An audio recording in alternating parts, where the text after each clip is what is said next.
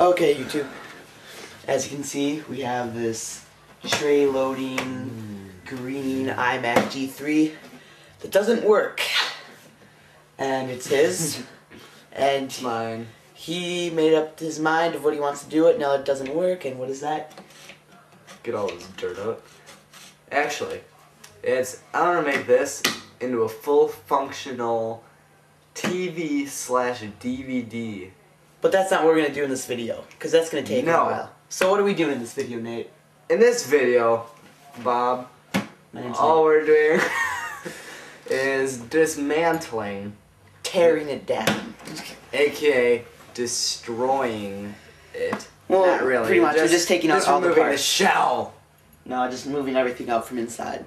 So, film once we got the case off, I guess.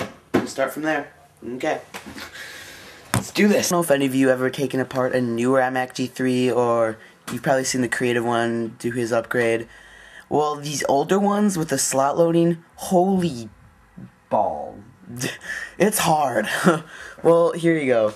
That's the fan, all that stuff, and then over there, that would be the circuit board, and hard drive and DVD drive, or CD-ROM drive, optical drive, whatever you want to call it.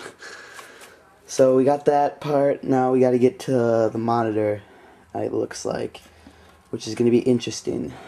So, this is a hole. Bozo joined the party. Ever since I couldn't remember to pop in my collar.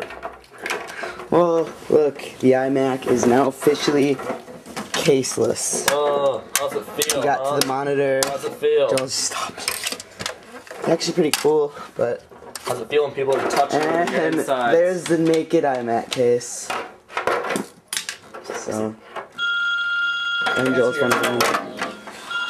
So, yeah.